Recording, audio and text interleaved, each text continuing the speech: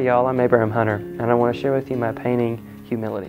One day I was on my phone just looking through, I think I was looking through Pinterest actually, and I came across this really grainy photo. It almost looked like it was taken from a zoo. And it was black and white, and it was really grainy, and the lion was looking up in the sky. And I love painting lions because of the power that they represent. Well, I just had this light bulb go off in my mind about this lion looking up, and I did a bunch of sketches, and I figured out the anatomy because I couldn't really use the photo because it was too grainy.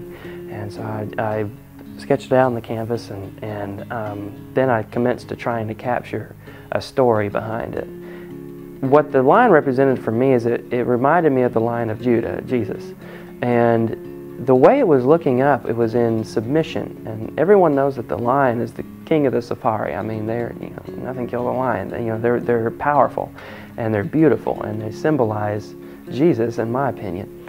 And it reminded me of how Jesus at the Garden of Gethsemane, knowing what he was about to endure for us, he still was humble and did everything that the Father in heaven told him to do, regardless of what it would do to him. And even though he was so powerful that he could command everything to be done and over with, he didn't have to go through it. He chose to, in humility for us.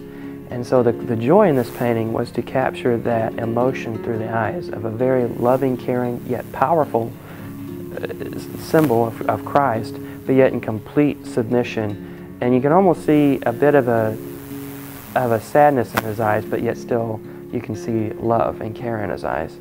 And I spent a lot of extra time on this one. You can see each of the little, actually each of the light rods in the iris. I really studied lion's eyes really well and tried to capture as much feeling and realism as I possibly could in it.